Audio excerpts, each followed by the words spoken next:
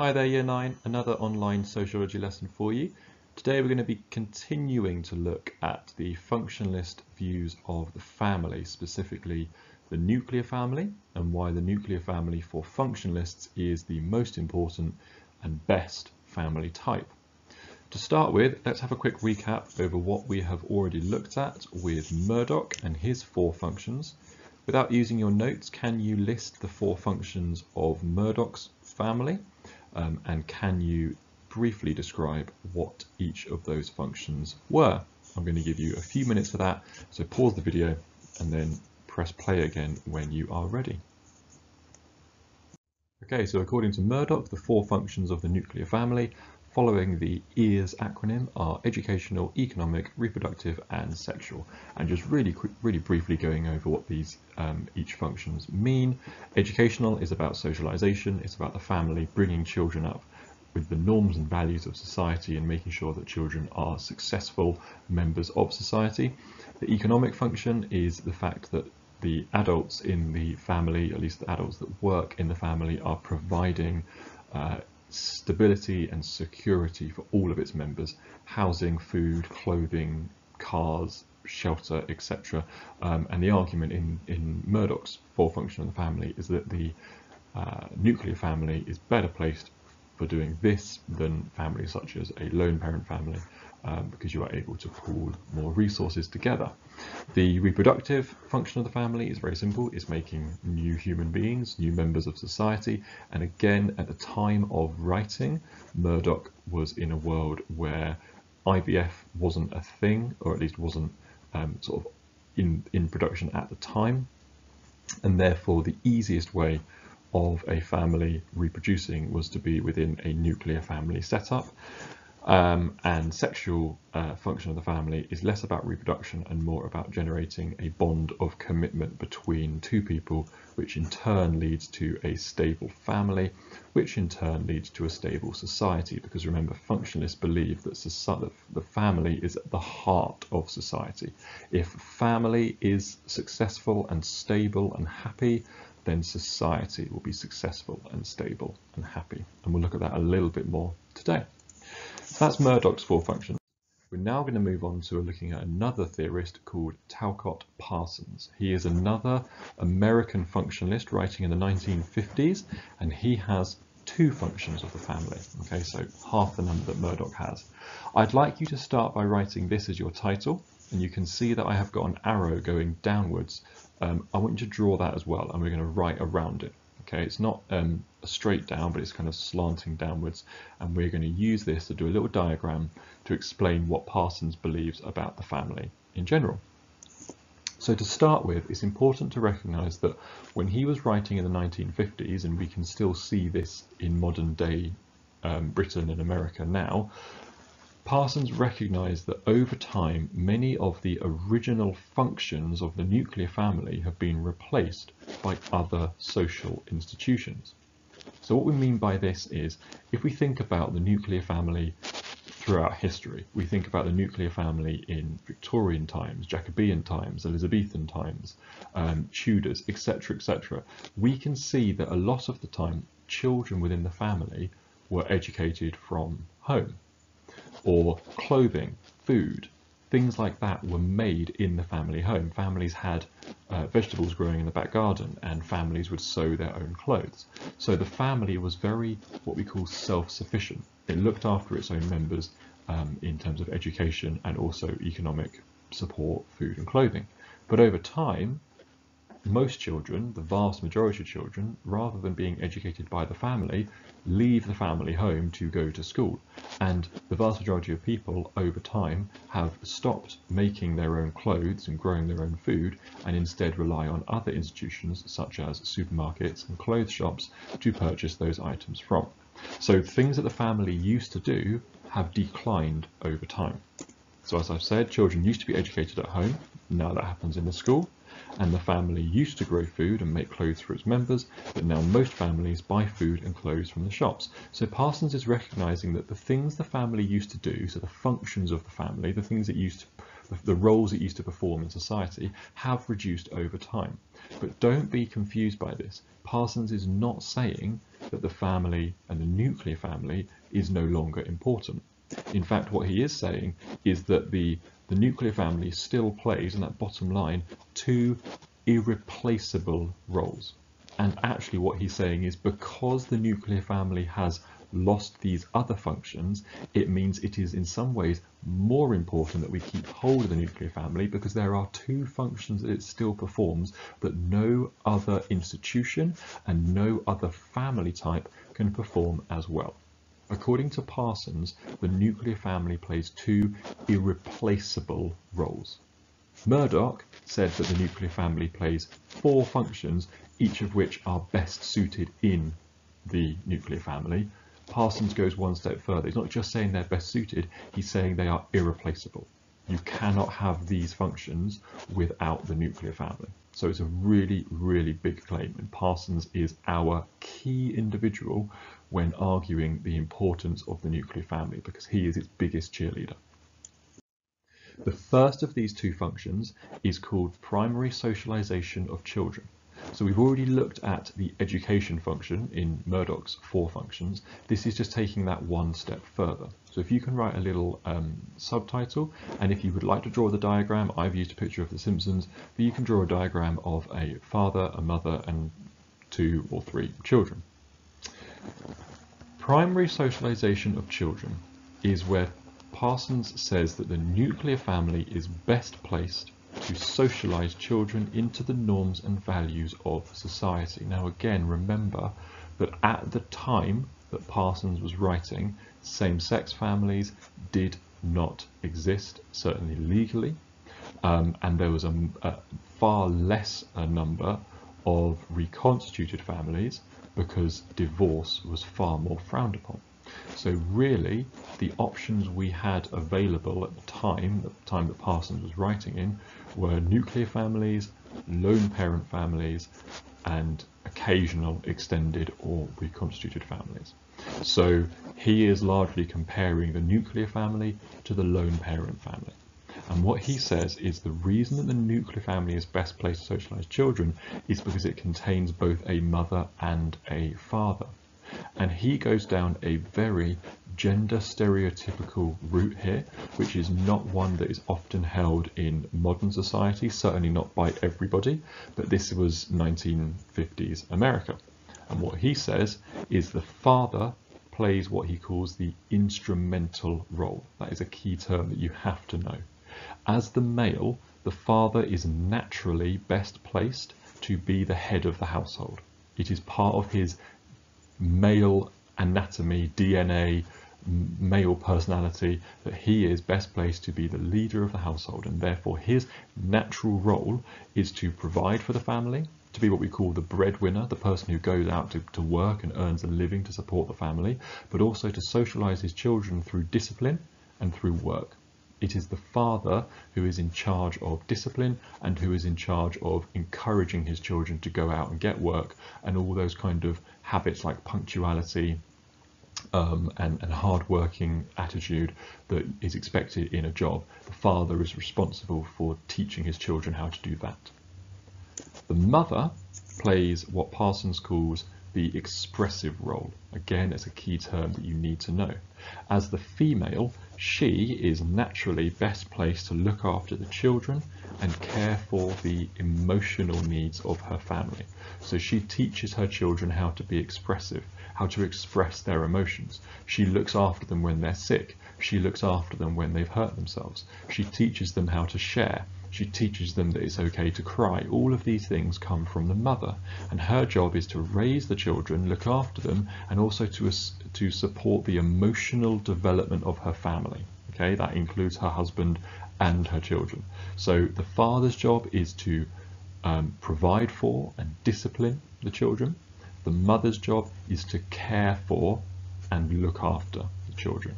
And Parsons argues that when both of these come together, you have well-rounded socialization. Children who are adequately cared for and looked after by the mother, but who are also adequately provided for and disciplined by the father. And this is why Parsons argues that only the nuclear family can do this. Only a lone parent family would only have a father or only have a mother. They would be missing one half of this socialization. In the modern era, a same-sex family, if Parsons was writing today, he would argue that a same-sex family, if it was 2 men or 2 women, would be too heavily weighted towards either the instrumental or the expressive side, and at least one member would not be performing their natural roles. Okay, we use the word natural in inverted commas because this is the theory of Parsons. It's not, naturally proven in scientific terms. So this is what Parsons is talking about when he says this first function. Now, obviously, you can see quite clearly that many people would argue today that his views of primary socialization are outdated. You could argue that actually more and more men are adopting the role of house husband, or at least sharing the responsibilities of child rearing with their female partners. So now it is legally available. Mr. Marsh did this himself when his daughter was born. It is legally available for men in the United Kingdom to take what's called shared parental leave with their female partners, and therefore when they have a child, both the female and the male can have equal amount of times off to help raise that child. You also have now seen a legal introduction of same-sex marriage, where couples work out between themselves who is going to spend more time at work and who's going to spend more time looking after the children, if indeed that is a conversation that needs to happen. So we can see children being raised very effectively by one parent or by 2 parents of the same sex. And actually, modern society, we haven't seen really a decline in the raising of children, even though we've seen a flipping of what we would seem to be gender-specific roles. So one of the criticisms you can make of this is that his views are simply outdated. His views were in a time when gender stereotypes were far more rigid than they are now, and we've actually seen a shift in society towards men or same-sex couples breaking what Parsons would see as the natural order. Okay. The second of Parsons' functions is one which I'm going to explain through the image of a bath. I would like you to find some space on your page, maybe on the next page if you need to, and in the middle of that I would like you to draw a bathtub. And if you want to draw a stick person in the bathtub, you're most welcome to do that as well. And then on the left-hand side of your bath, I would like you to write down as many as you can, go for at least 3, of the stresses of modern adult life. Now, we're living through quite a stressful time at the moment, so you might want to look at some of the more relevant, sort of up-to-date recent stresses, but also think about things that adults have to do that kids haven't got to do. So work or pay taxes, anything like that you often hear adults complaining about. Write them down, things that you think adults find stressful, and things that kids find stressful too, we still find stressful as adults, things like friendships and relationships and stuff. So basically anything that stresses out an adult, write it on the left hand side. On the right hand side of your bath, I'd like you to write down, completely aside from the stresses of adult life, just write down how having a warm bath makes you feel. Now if you hate baths, pretend for a minute that you don't hate them, and think about how typical bath times make most people feel. So generally it's a sign of relaxation, isn't it, and calmness. So again, 3, maybe more adjectives which best describe how a warm bath makes somebody feel. The reason I'm asking you to do this is because the second of Parsons' 2 irreplaceable functions that the nuclear family performs is called the stabilization of adult personalities, but it's known as the warm bath theory. So before we look at what's on the screen, I'd like you to just visualize something for me. So maybe just sort of turn your eyes away from the screen. I'd like you to think about a child learning how to ride a bicycle.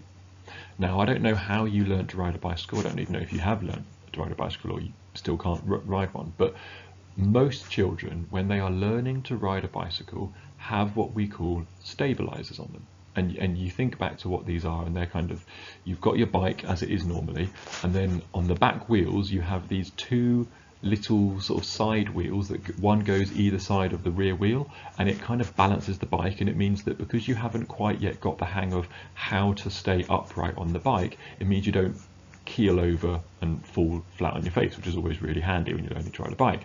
So we use these stabilizers to basically make sure that the bike doesn't fall over and the person doesn't fall off. It's a stabilizing process. It's keeping the bike going.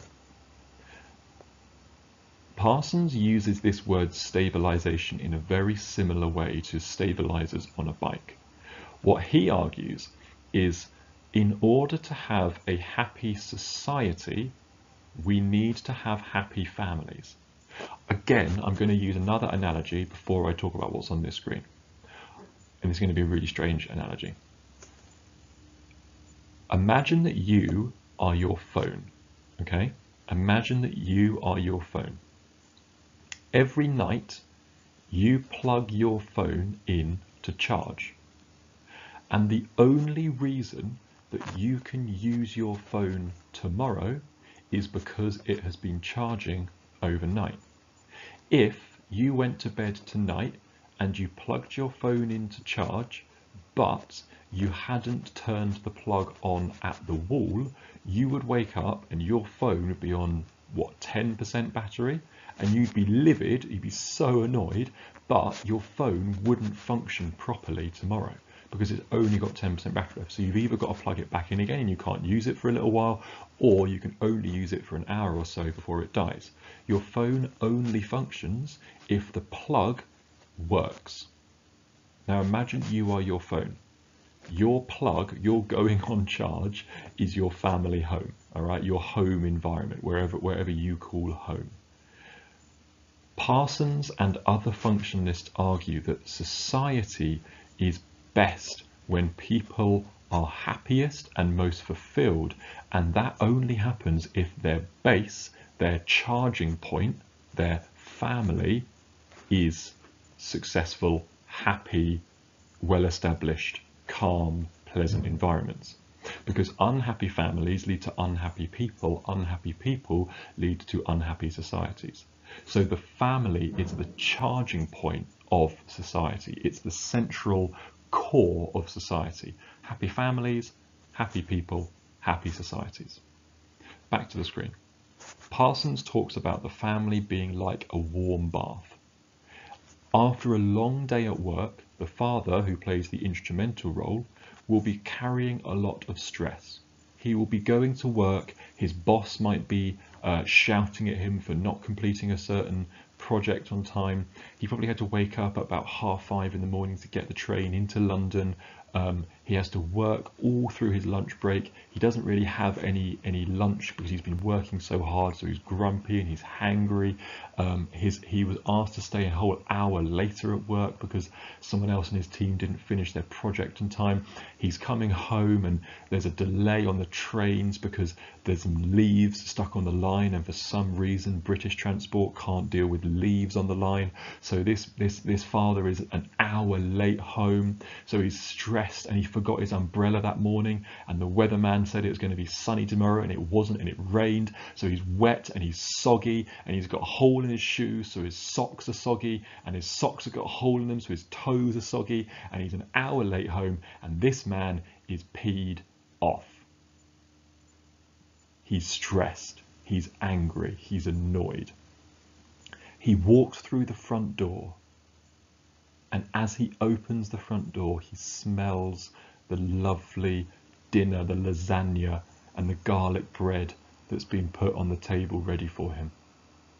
His wife, playing the expressive role, takes his coat, gives him a kiss on the cheek, says, "Welcome home."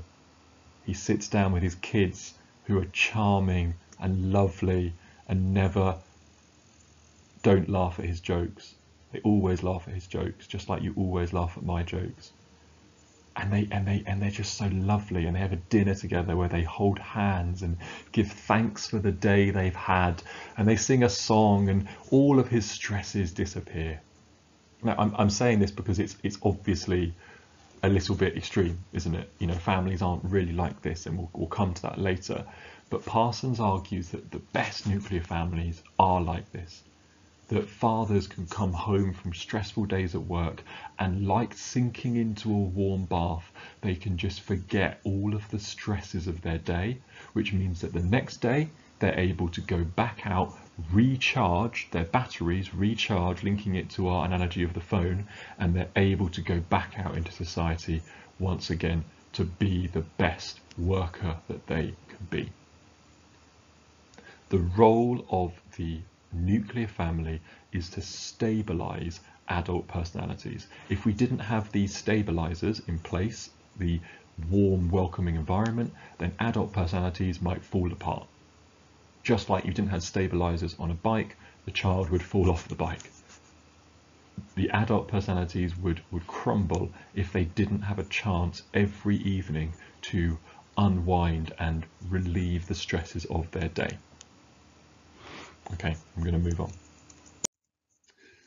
So what I would like you to do is I would like you to write an advert for the nuclear family.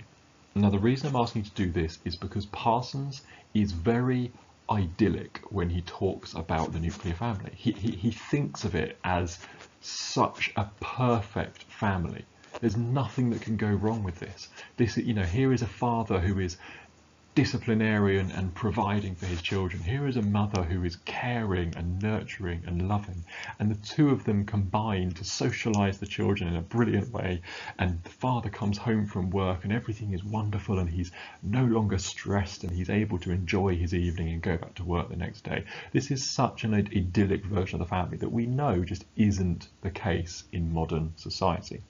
But Parsons writes it as if it is an advert. He writes it as if it is a perfect, picture-perfect family. So I'd like you to do the same. I'd like you to explain what he believes about the family in the form of an advert. You need to stress that yes, the nuclear family has lost certain roles, such as, but it is still as important as it once was, because what two roles does it perform? What kind of roles can men look forward to playing, and what kind of roles can women look forward to playing? And make sure that you include examples all the way through.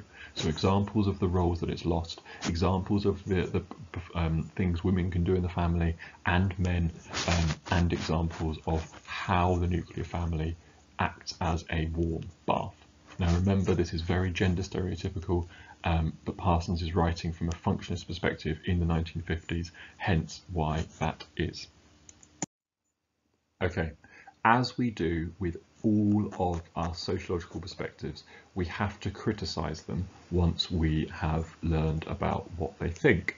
So we're going to be criticising both Murdoch's and Parsons' view of the nuclear family. And I've got 4 pictures here which will hopefully help us to summarise these criticisms.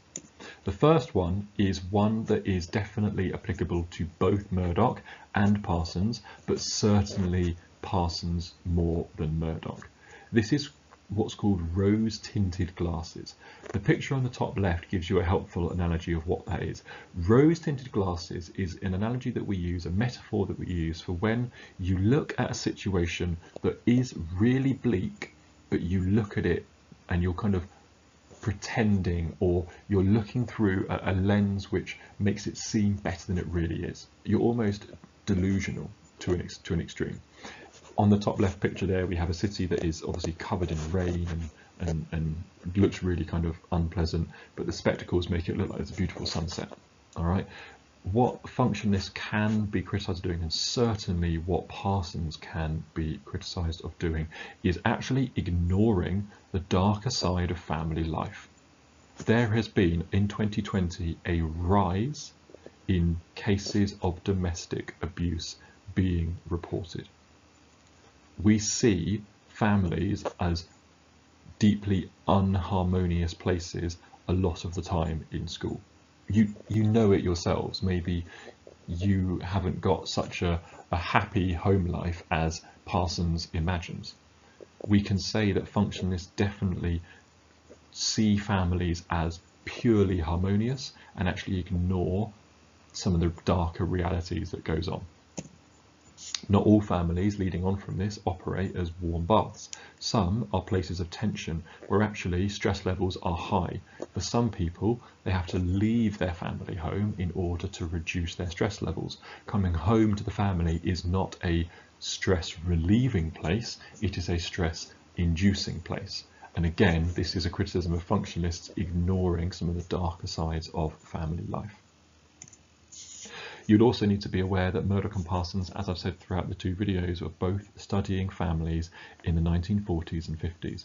This is before Rappaport in the 1980s, and therefore their ideas are outdated. The family types they're talking about have changed. We see more family types, such as same-sex family types, and we have seen different rates of family diversity in both the UK and America since they were writing. So we can't just take their writings and say these are the only perspectives, because modern life is different now to what it was back then. Also, if we're looking at what feminists would say, they would also argue that Murdoch, and especially Parsons, assume outdated gender stereotypes which imprison women in their own homes. And we're going to talk later about what feminists view about the nuclear family. And a lot of that is the idea that women in Parsons' model are expected to stay at home, remain tied to housework and childcare, and are not able to pursue a career of their own. Finally, Murdoch and Parsons also focus predominantly on middle-class white families in America and ignore diversity in terms of ethnicity, race, or culture. So we cannot say that the white middle-class American nuclear family is the same as the black middle-class British family, or the white working-class British family, or a family in the middle of Indonesia, or a family in the middle of Peru. There are some similarities, as we've seen in the video's last lesson, but there are also huge cultural and economic differences. So they are taking one small snapshot of the family and suggesting that all nuclear families are like this. So that is today's lesson on Parsons and the family. I hope it makes sense. I hope it's been helpful.